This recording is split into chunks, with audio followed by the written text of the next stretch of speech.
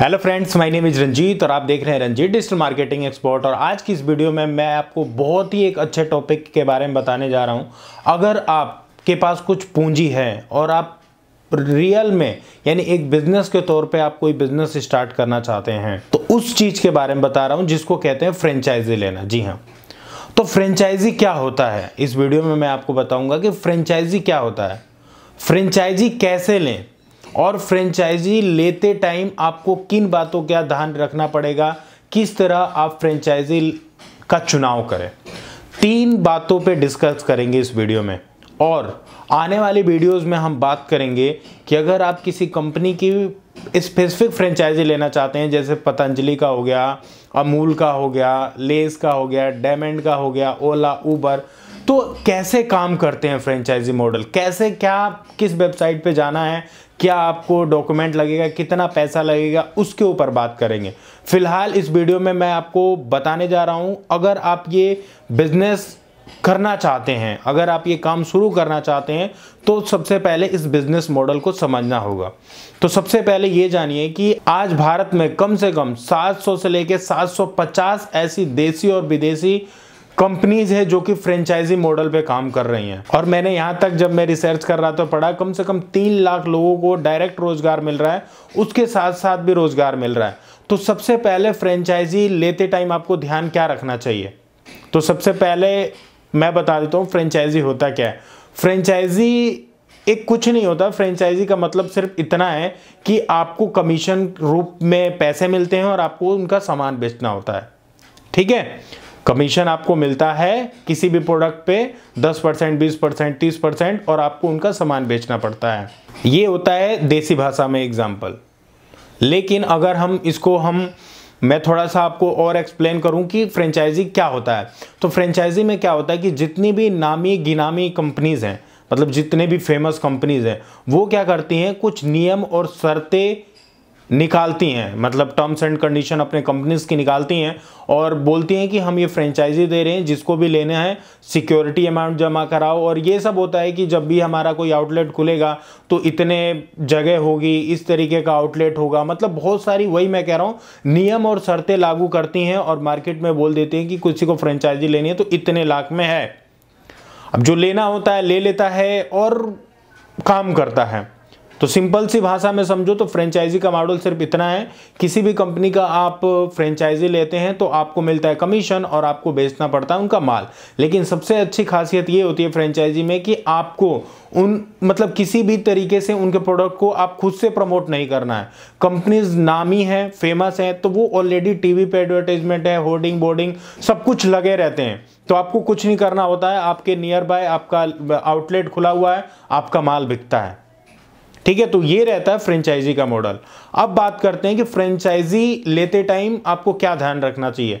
तो सबसे पहले आपको मार्केट रिसर्च करना चाहिए। मार्केट रिसर्च का मतलब क्या होता है कि सपोज करो आप आज देखो भारत को, अगर मैं एनालिसिस करके बताऊं तो आज भारत में कितने सुपरमार्केट खुलने वाले हैं, आपको थोड़ा सा करना पड़ेगा, क्योंकि सुपरमार्केट खुलेंगे, मॉल खुलेंगे, किस एरिया में किस तरीके का डिपार्टमेंटल स्टोर बन रहा है, आपको ये चीजें ध्यान रखनी पड़ेंगी और आपको दिखेगा भी उसी तरीके से। अगर मैंने रिसर्च करा और पाया कि आज इंडिया में करीब 1500 से ज्यादा सुपरमार्केट खुल रहे हैं, 500 से ज्यादा मॉल खुल रहे हैं, बात समझ रहे हैं ना, कितने सारे तो डेवलपमेंट स्टोर खुल रहे हैं। तो यानी ऐसे समझ के लगता है कि फ्रेंचाइजी मॉडल आने वाले टाइम में बहुत ही अच्छा काम करके देगा, क्योंकि स्मार्ट सिटी बन रही है, छोटे छोटे जो शहर हैं वो भी मॉडर्न सिटी बन रहे हैं, गांव भी विकसित हो रहा है तो वहाँ भी सिटी टाइप में मॉल बना दे रहे हैं। तो मॉल बनता है तो जितनी भी क्लोथिंग से ब्रांड हुए, फूड से लेके एवरीथिंग, वहाँ पे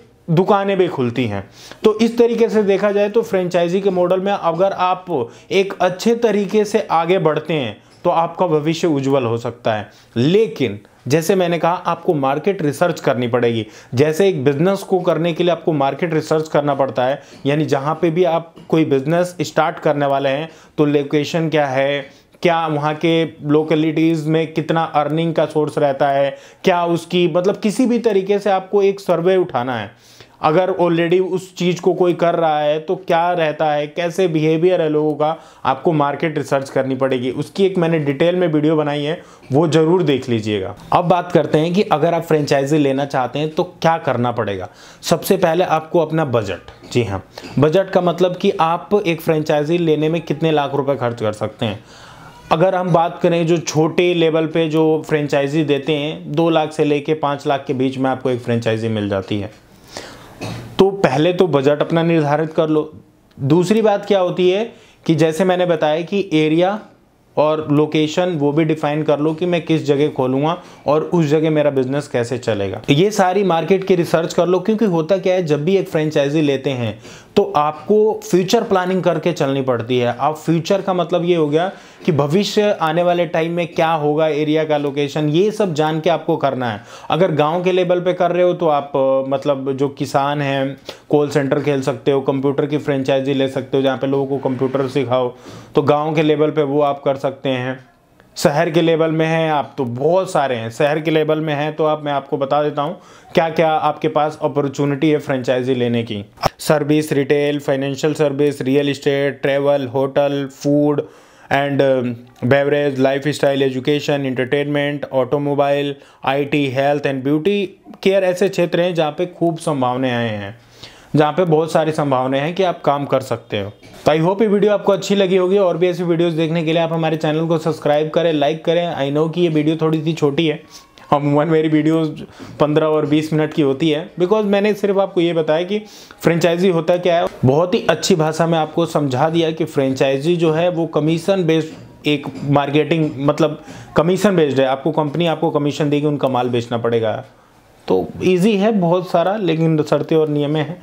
आई होप ये वीडियो आपको अच्छी लगी होगी। और भी ऐसी वीडियोस देखने के लिए आप चैनल को सब्सक्राइब करें, लाइक करें।